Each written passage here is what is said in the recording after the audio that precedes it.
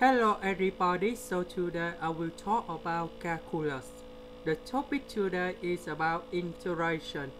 So now I will show you the technique.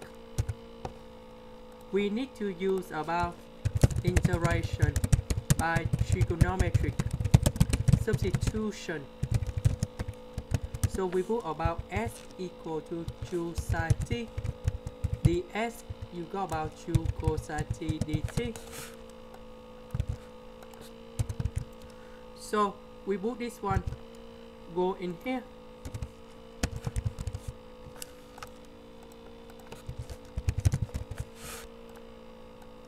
and this one go in here. The s we change for this one.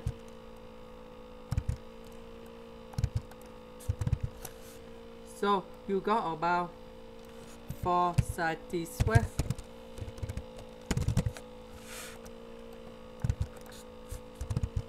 The square root of number 4, you got about number 2. 1 minus sine t squared, we change for cosine t squared. And you got about cosine t.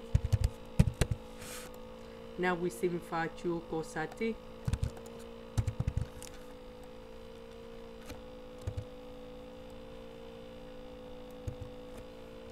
This one, you got about 2 of 4 sine t squared. And now we got the final answer.